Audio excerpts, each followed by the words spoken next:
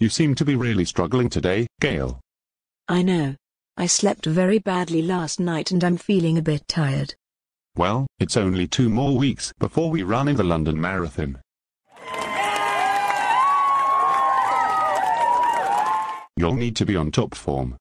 Yes, I've been meaning to talk to you about that. I hope you're not getting cold feet. We've been training for months now. No, I'm sure I'll be fine. You seem to be really struggling today, Gail. I know. I slept very badly last night and I'm feeling a bit tired. Well, it's only 2 more weeks before we run in the London Marathon.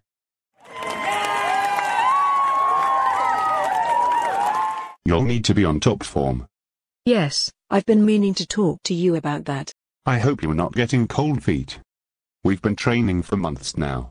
No, I'm sure I'll be fine.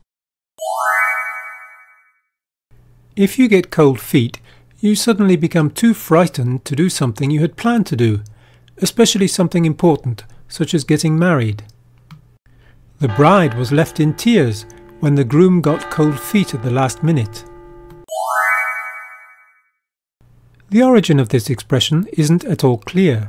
On the face of it, there doesn't seem to be any obvious connection with the literal meaning of cold feet and the meaning of the phrase. One theory is that to get cold feet originally referred to soldiers who avoided battle by complaining that their feet were frozen.